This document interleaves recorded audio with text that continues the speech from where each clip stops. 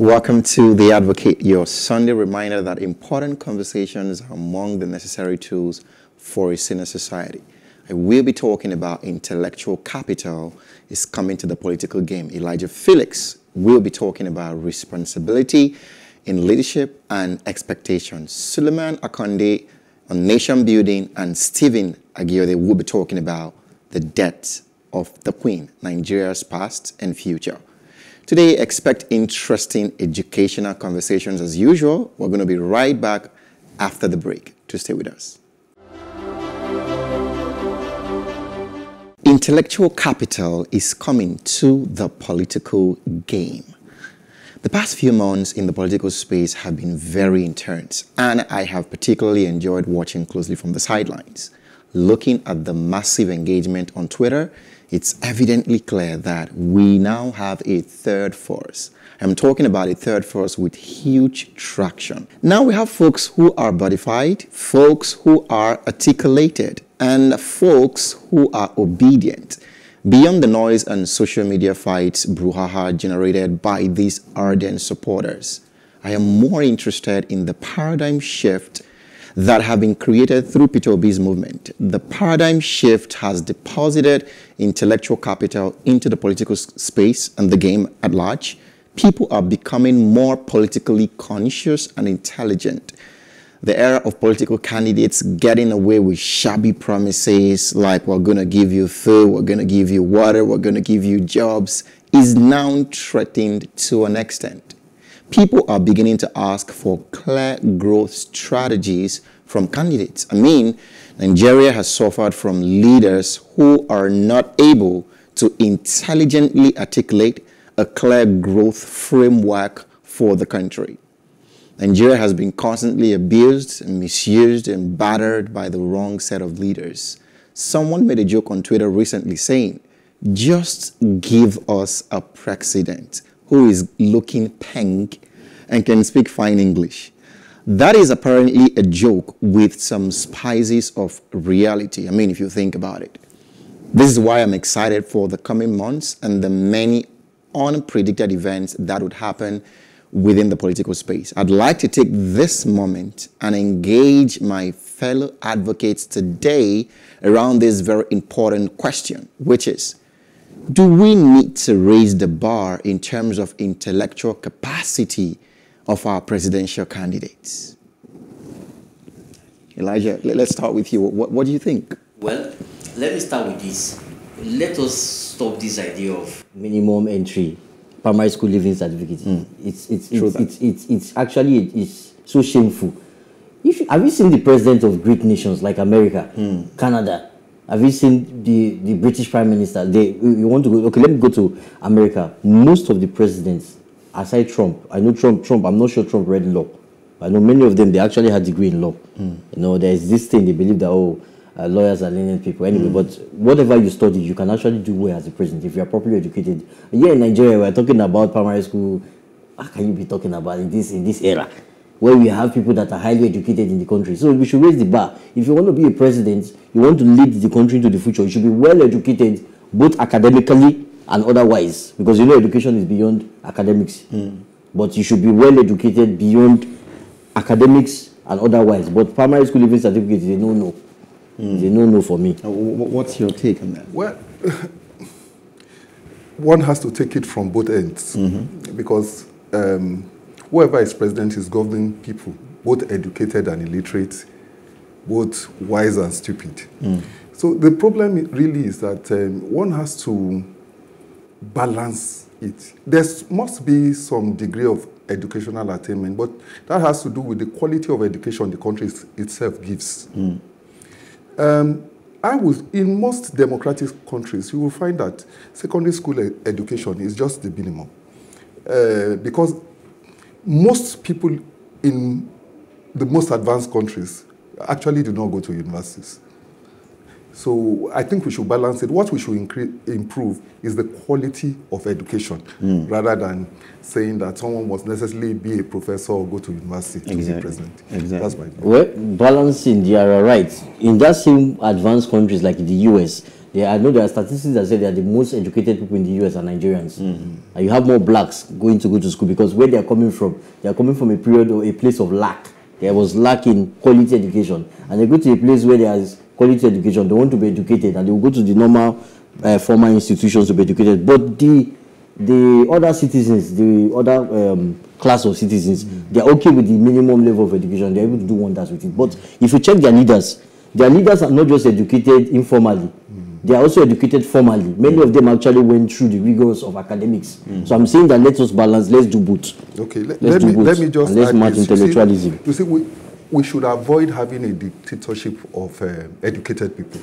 Okay. You see what do you mean by that, though? What I mean is this: making uneducated or not as well educated people feel left out of the system.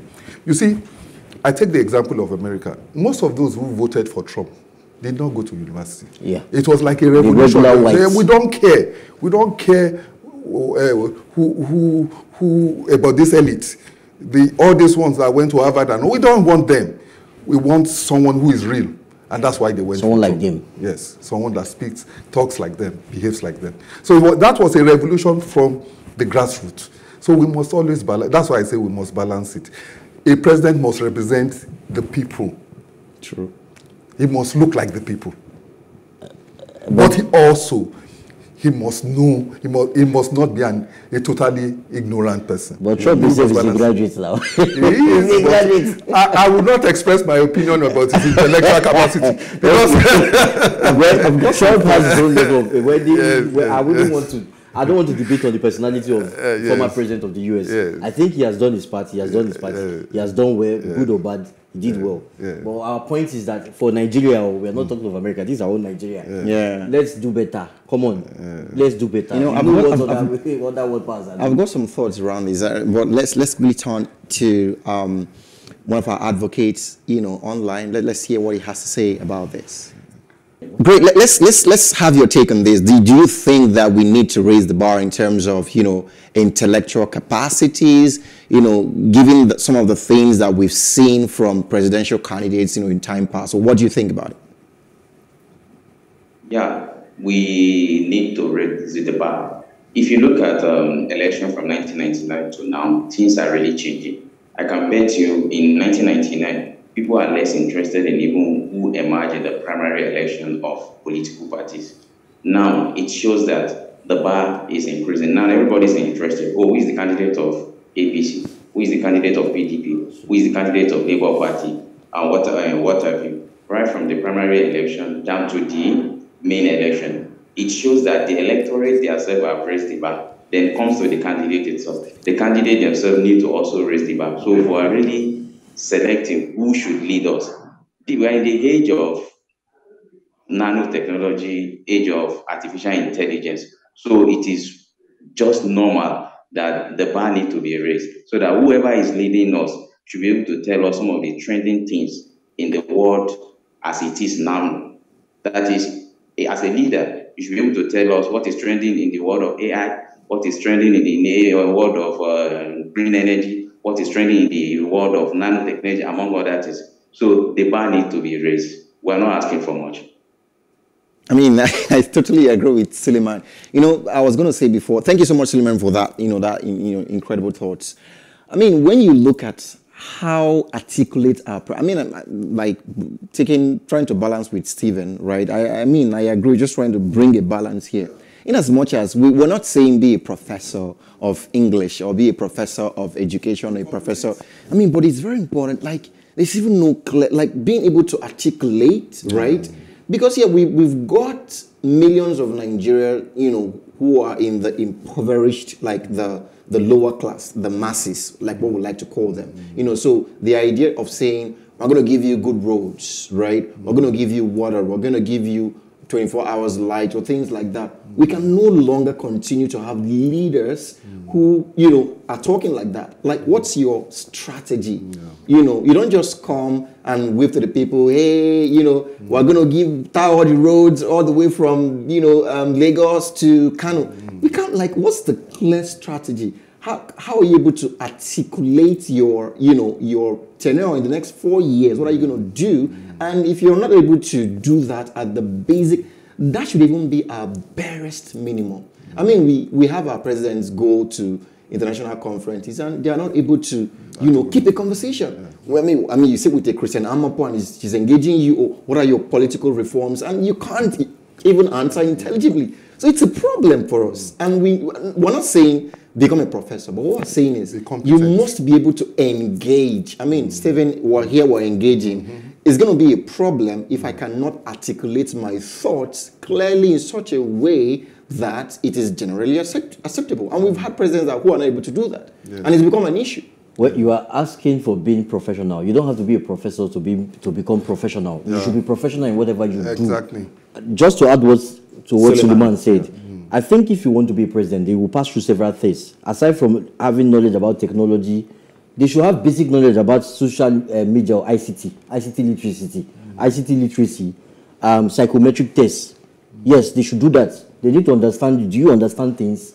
Where do you communicate? These things are important. So when they stand, they can clearly articulate their thoughts and speak from a place of authority. They don't have to be expert in this. You are talking about Trump. If you put Biden, you put Trump. Actually, when they were debating, both of them actually did well in their own style. I'm not going to debate about their content or their mannerism, but if you watch how they engage, Trump is able to carry along his kind of crowd. Same as Biden. Biden is able to carry along his kind of crowd. They're able to articulate and explain their thought and idea. And the politics of talking about good road, bread and water is not supposed to be, if you're a governor or a president, of course, it's your job to provide basic infrastructure. You can't use that as a campaign. What they should be talking about is developing ideologies. Is the ideologies, what kind of ideologies do you live by that will decide the kind of policies you execute or you come up with while you're in government? That's what you sell, not good road. Yeah, that's what it's supposed to be. I think what was at the mind of those who made our own constitution was that, and I agree with you, it was about competence. Are you competent? Are you good enough? Does your life experience prepare you for what you are going to do? You would find, for instance, that one of our colonial masters, Britain, had a prime minister who had worked in the banking sector. He didn't necessarily go to Harvard, or he didn't go to Cambridge or Oxford, which is our best university, but he had worked in the banking system. He even worked in Nigeria here, in Jos, in the banking. Yes, John Major. He never went to university, but John Major was very competent. He could express himself, he could move a crowd. Churchill was one of the... Winston Churchill was one of their best. He never really went to university, but he was competent. In fact, he even won the Nobel for writing English. He wrote his biography, and I think they awarded him the Nobel for that. So what is required is, what is your life experience? What have you done? In that wise, what is needed is interrogation by the public, particularly, and I always say it, we must empower our press. We must let our press interrogate these people, check them. What's your background? What's your life experience? Why, when the press take you on, you are forced to talk. You are forced to show who you are.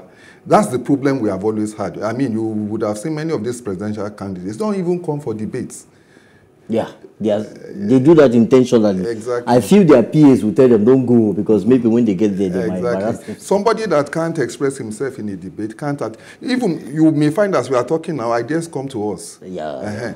So sometimes some of these people who have never been never been pushed, never been interrogated. Our current president, I think when they did debate, the format was he spoke alone. It was an interview. It was not a debate. It was an interview.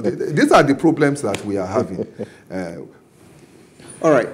So just before we turn into the next advocate, it's very important. I mean, what I'm saying, it's we need people who can at least hold, intellectual conversations. We're not asking for so much, just like the barest minimum. And very important, as you're voting, it's also important to, put that, at the back of your mind, vote your values, vote your conscience. But I mean, it's very important to also get your permanent voters card, because you won't be able to participate if you don't have it. And since we're talking about leadership, it'd be good to do that. But right now, we're going to turn into the next advocate, Elijah Felix, just after the break.